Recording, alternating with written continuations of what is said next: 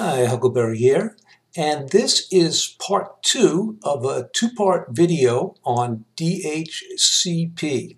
Here you can see that we are looking at a little DHCP server that is built into a TCP link wireless router.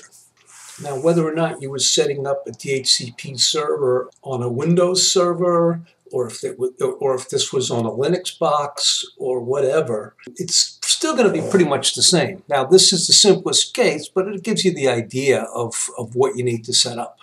So the first thing you'll notice is that Dhcp is enabled, and then here's your starting IP address that it's going to hand out, and your ending IP address that it's going to hand out.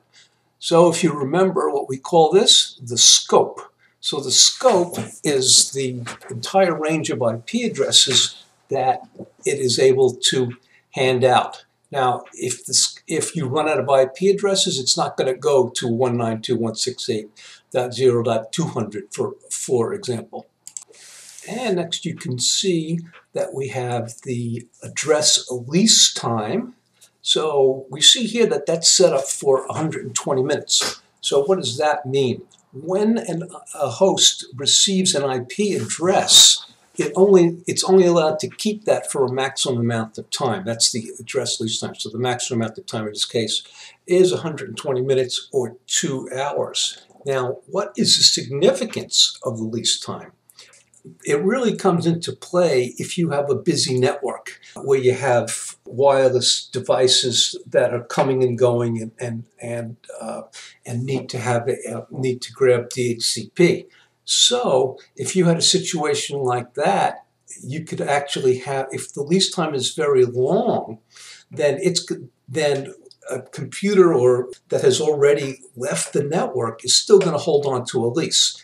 Therefore, if you don't want to run out of leases on a busy network, you need to set the lease time to be a relatively short amount of time. So you might ask, why not just set it to, always just set it for like a short amount of time, like 5 minutes? Well, if you did that, then you're going to create an awful lot of network traffic that's unnecessary. So basically, you want to come to a compromise between creating too much network traffic and not running out of IP addresses. And next thing you can see is the default gateway. So the DHCP will hand out that default gateway of 192.168.0.1. And you also see that you can set up the primary and secondary DNS servers. In this case, we have not done that, but it could be done certainly. And now you can look at your client list. So this is going to show you all the clients that have actually been handed an IP address, and you can see the names of the clients, the MAC address that client has, the IP address that it's been assigned, and the lease time. And last but not least, you have the address reservation. And we have not done anything here, but you could. So an address reservation is if you want a specific IP address to always be assigned to a server. So that server is going to always keep the same IP addresses. Many admins like that, and it's a convenient thing to do. So you could set that up here if you needed to do that. So now we look at DHCP in detail in Wireshark. So why do we look at it in Wireshark? Well, if you understand a protocol to the packet level, then you understand that protocol fully. No one's going to understand that protocol better than you. And the best way to look at protocol to the packet level is through Wireshark. So I've done a packet capture in Wireshark of DHCP. What I did actually was I started the packet capture and then I did a ipconfig/release, which should cause the host to go ahead and grab another IP address from DHCP. So the first thing you see here is a whole lot of stuff. You see some DHCP down here, but you see a whole lot of other stuff that we don't care about. So you need to do a filter here. The thing is that you have to filter by Bootp. So it's like this. You don't filter by DHCP. Now we can see that our DHCP packets. So here we have our DHCP release, and then you have the DORA, D-O-R-A, discover, offer, request, ACK. So let's look at the discover packet. Make this a little bigger here. So in the discover packet, what do you see?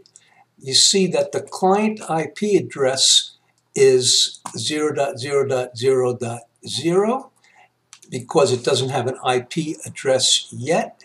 And what the DHCP discover is doing is it's broadcasting, and you can see the broadcast over here. It's broadcasting to 255, 255, 255, 255. I'll make that a little bigger. You can see that. So it has to broadcast because it doesn't know where the DHCP server is yet. Next, we look at the offer. So in the offer, the DHCP server now, which happens to be 192.168.0.1 in this case, is broadcasting back out again, and with a suggestion for, hey, here's an IP address that you can take. Now here's that IP address right here, the 192.168.0.102, but you notice it's still broadcasting it because it does not, the client doesn't have a DHCP address yet, so it has to broadcast. Then you get to the DHCP request, and that is again from the client to the server. And once again, the client still has an IP address of 0.0.0.0 because it has not fully completed the DHCP process, and it's broadcasting again to the DHCP server. And now you have the DHCP ACK, and the DHCP ACK is coming from the server to the client, and the server is basically saying, yes, you can have this back. That is the end of this video. This has been Huckleberry. Thank you very much for watching. If you have any questions, please leave a comment, and I would be happy to answer for you. Thank you very much for watching.